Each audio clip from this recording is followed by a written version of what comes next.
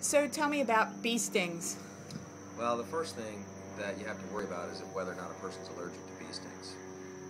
There's a certain percentage of the population, about 3% of the people, are allergic to bee stings, and about a little less than 1% have true anaphylaxis to bee stings, which can be life-threatening. So if you're allergic to bee stings or you start having symptoms of an allergy, particularly anaphylactic symptoms like trouble breathing, wheezing, swelling of the face and neck, you immediately call 911 because that could be life-threatening. But for most people, it's a localized reaction. And so the first thing is to remove the stinger as soon as possible, because the stinger has some venom in it that's not all immediately released. It releases over about 2 to 3 minutes. So as soon as you're stung, you look and pull out the venom. There's a little sac associated with the stinger, and pull that out.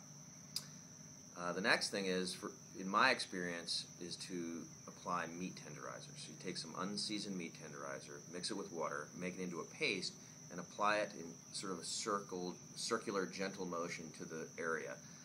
The idea is that the meat tenderizer has an enzyme that will break down some of the proteins in the venom. If you don't have meat tenderizer, then the next choice would be toothpaste. Really, this isn't going to minimize the inflammation, but it just makes it feel better because toothpaste is alkaline and bee stings are acidic.